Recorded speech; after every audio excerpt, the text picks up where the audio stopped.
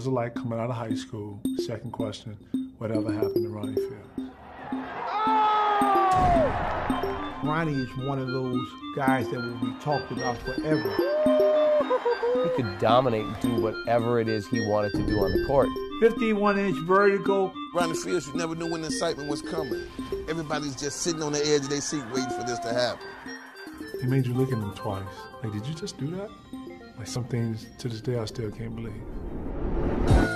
All of a sudden, one of the top players, if not the top player in the country, Kevin Garnett, came into Chicago to build forces with Ronnie Fields, and there was that belief that they're going to take over the city. Kevin Garnett will go down as the #1 player in the world. Fields may not be far behind. That was a free-ring circus. Cameras following you all over, people, women.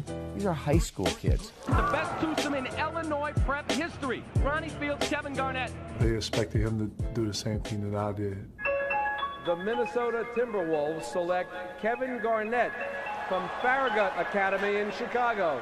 Ronnie Fields was the best player in the country as a senior. And I'm sure he thought he was going to walk right into the NBA. He became so good, so big, that no one ever said no to Ronnie. When I would go through McDonald's, they wouldn't even take his money. It was living like an NBA player without the pay, but just focusing on basketball and dating women. Things came fast, you know. Things came fast. I used to always say, man, you need to start like you're going to crash and burn. He called me from the hospital, and he was like, Mom, I've been in a car accident.